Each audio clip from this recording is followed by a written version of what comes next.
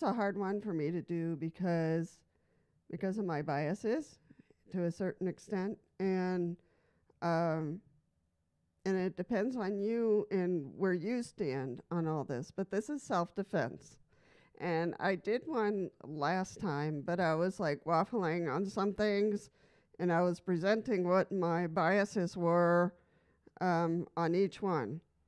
This one, I did a little bit more research. So I wanted to really present something that would have the pros and cons, uh, and better solutions to if you're by yourself in a wheelchair, because some of us are quads, some of us have a weaker side than another, and a lot of us travel by ourselves. I'm one of those who travels by myself, and I should, be a little bit more cautious than I am, I guess. Um, but let's talk about the research I did, and I will present those links down below so you can look at them and make your own decisions, because that's what this is about, making your own decisions and what you feel the safest. I'm going to state my biases again so that you know where I stand, at least personally, and but you can make those decisions when the time comes when you decide, yeah, I'm gonna get something to protect myself and to make sure that I can use it appropriately. So self-defense, it could be for in the home, it could be for outside, it could be if you're in, camping or something. There's so many circumstances in which self-defense might come into play at some point. So hopefully never. So far, I've been very lucky. Nobody has really approached me or creeped me out or anything like that. But it can happen to one of us, and more than one of us. So here are the options that were placed in front of me. So one of them on the top of the list was a gun. Another one was a baton.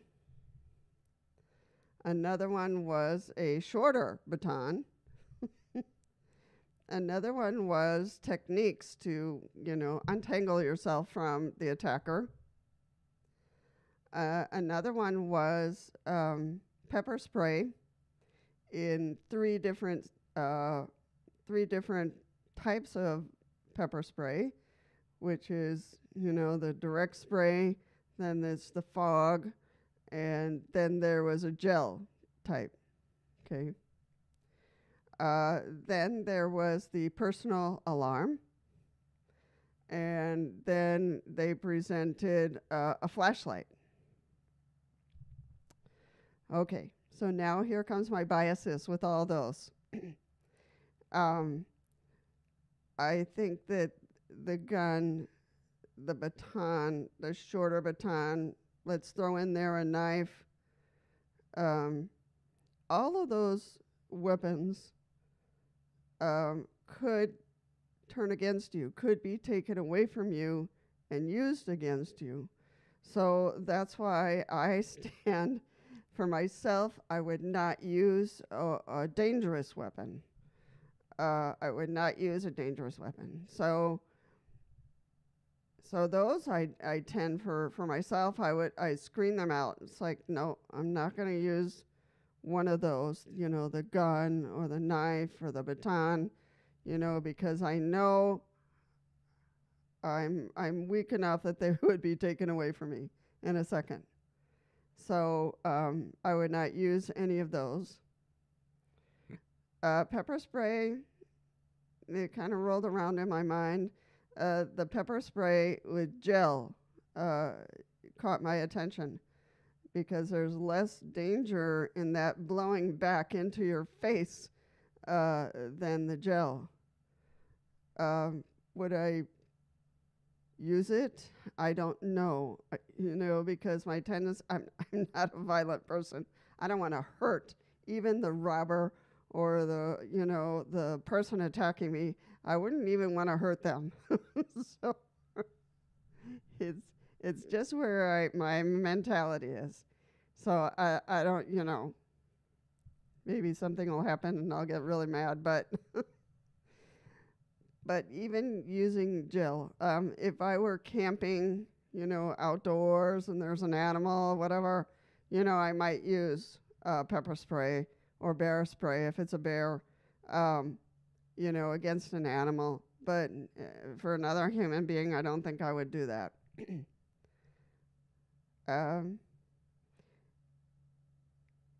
I don't think I would bring myself to do it. Let's put it that way. So, and maybe not even against an animal. So I had to take out pepper spray for myself completely. Now, a personal alarm, yeah, I could do that. That made sense for me.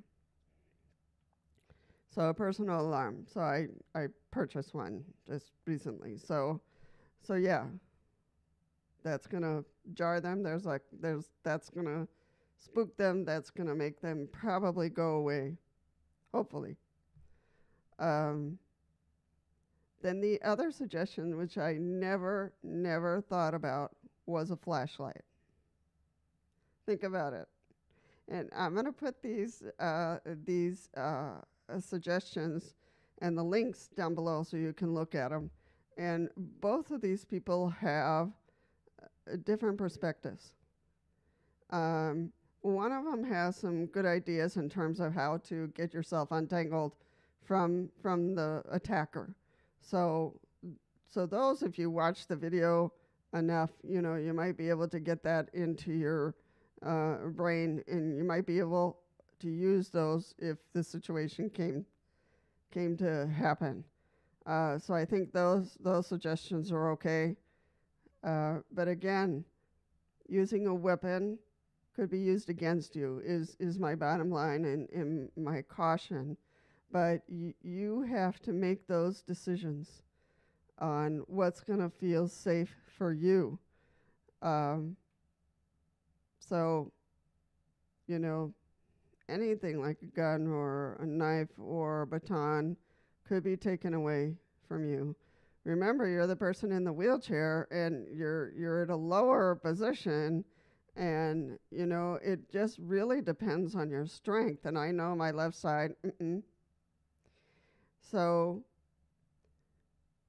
you really have to think this through, and especially, I don't want to be throwing other bias in here, but sometimes women, if we don't practice our strengths and our arms, we could fail in this and get ourselves into trouble.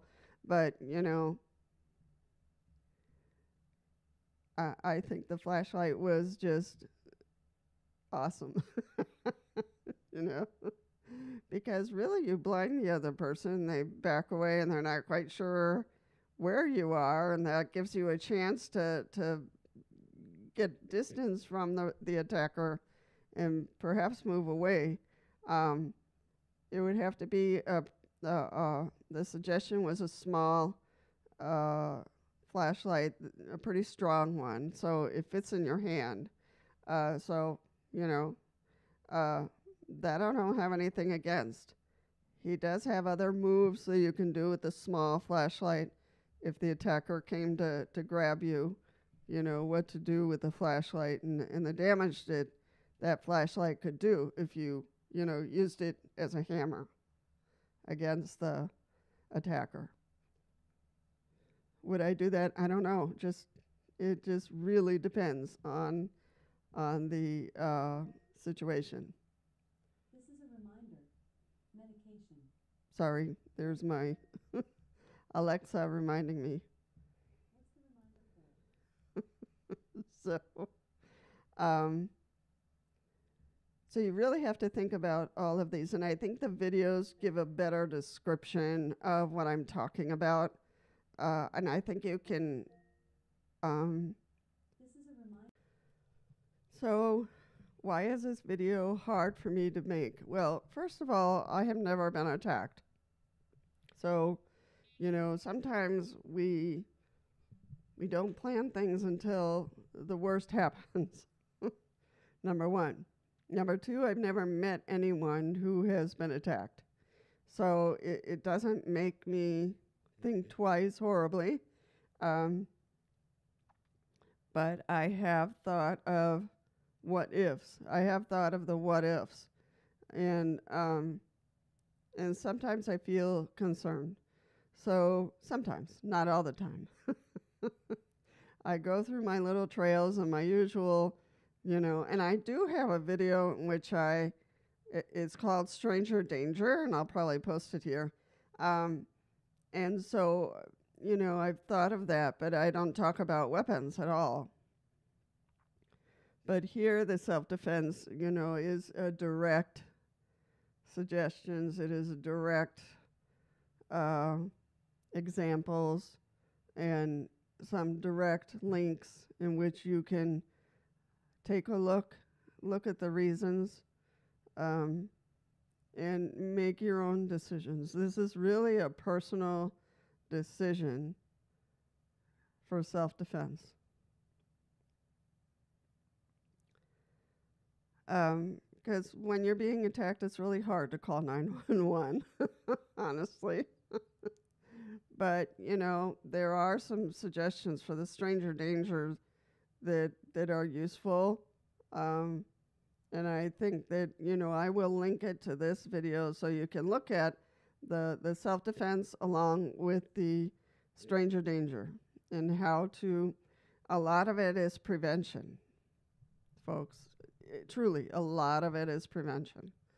So you don't run into those situations in which someone is following you from behind, grabs your wheelchair and pushes it for the manual wheelchair users, or someone who's trying to steal your wheelchair, because that's happened for some people, or they want something for you, or they're high on drugs, or it can be any combination of situations in which you become the target. So in terms of self-defense, it's a hard one to talk about, and I don't want to encourage somebody to do something or make a choice that would, be the wrong one for you. So I will leave it at that. I will leave the links down below so you can look at some other ideas and how to combine perhaps the personal alarm and the flashlight with some other techniques that will raise your level of self-defense and keep you a little bit safer when you are traveling alone, when you're camping, when when somebody's following you, what kind of things to do. And here for self-defense, a lot of times is, the first thing you can do is to not isolate yourself when you're traveling, to avoid alleys and roads that are dark and there's nobody there, there's just you. So you want to go places where there are other people. And even if you have to go around, yes, the alley would be shorter, but, and if you feel like you're being followed or whatever, dart into a store, dart into a building, and surround yourself with other people. And let somebody know, this creep is following me, so if he walks in, this is what he looks like. So that's another way of self-defense. And I've also said for those who have handicap placards, and then somebody starts to confront you about that, yelling at you, I've said to you very clearly, do not confront them because you don't know where they're at. So never confront them, just quietly get out of your car and lock the door, go into the store, and stay there until they go away, or talk to the manager and say, hey, this person is yelling at me because of my handicap placard, or because I parked there and they want to park there, just ridiculous situations. So So just surround yourself by from other people, and make sure that they know that you're having trouble. And a lot of people will come forward and help you, protect you, and you'll be safer. So those are my suggestions. This is the video. I don't want to make it too long because there's the other 2 links that I want you to watch and see what you decide. And it's almost like I want to make a poll, but I won't. This is a personal, and YouTube also has their rules and regulations about promoting or using or flashing, or so we'll do this in a minimal way. Just talk about it, and talk about self-defense in a way that it's safe for you, whatever decision you make. I'm hoping that this video was helpful. Feel free to like the video if you'd like to help. That is like the most helpful thing for me right now on my channel, for likes and comments. So that would be awesome. Also to look at any of these videos that pop up here at the bottom. All right. Well, thank you so much for coming and spending a few moments with me. Take care.